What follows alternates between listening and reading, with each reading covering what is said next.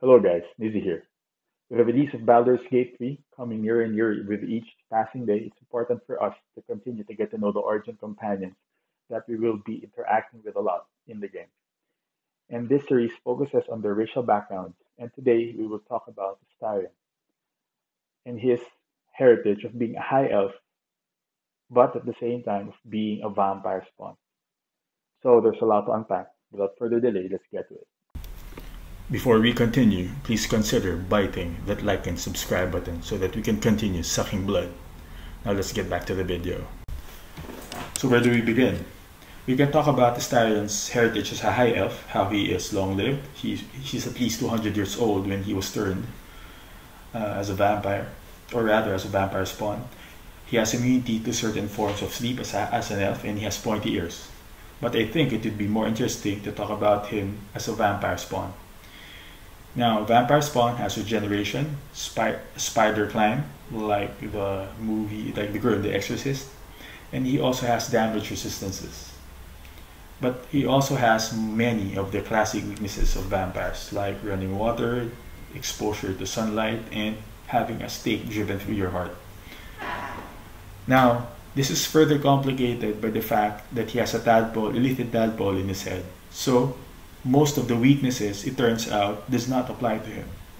But still, as a vampire spawn, since most of them were unwilling victims by the vampire lords who bit them, they usually seek revenge, or they suck up to their master. Some of them, having found themselves in such an unholy state, seek redemption and do acts that would serve to make up for how low and how dirty they feel as being vampire spawns. But whatever the case may be, that makes them very motivated and dangerous. So where do vampire spawns come from? In Astarion's case, he was turned or sired by Khazad-dûr Zar. And Khazad-dûr Zar came, before he became a vampire, came from a landed, powerful family which was murdered whole-scale by a rival political family. Now, vampires as a whole, at least in the Forgotten Realm setting, the setting of Baldur's Gate, was thought to have originated from Orcus, the Lord of Undeath, making them in the image of Hemanethon, the Blood Lord. I hope I'm not butchering his name. Hemanethon is the same primordial who is credited for the Blood Fiends. Now, further, there are other tales that all vampires came from Baron Strahd von Zarovich. Strahd von Zarovich is a main antagonist or anti-hero from another D&D setting, but it's said that his world or his pocket dimension is connected to all of the other D&D settings, D&D worlds.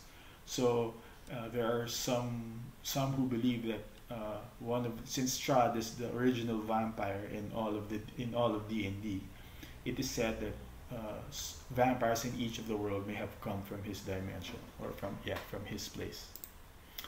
So as you can see, Astarion has a very complicated heritage. It is both noble, but at the same time it's both mired in complication as being a vampire spawn. I wonder, since he was turned against his will, if he is going to be seeking revenge in Baldur's Gate 3, or if he will be seeking to reconcile with his master. But at the same time, that decision is made more complicated by the fact that he is not anymore under the control of his master. Having that tadpole in his head eliminated many of the weaknesses that he should have as a vampire spawn. And it makes this thing all the more interesting.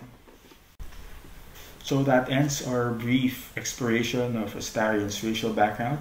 If you guys are still here, thank you for stopping by. And as always, see you guys on the next one.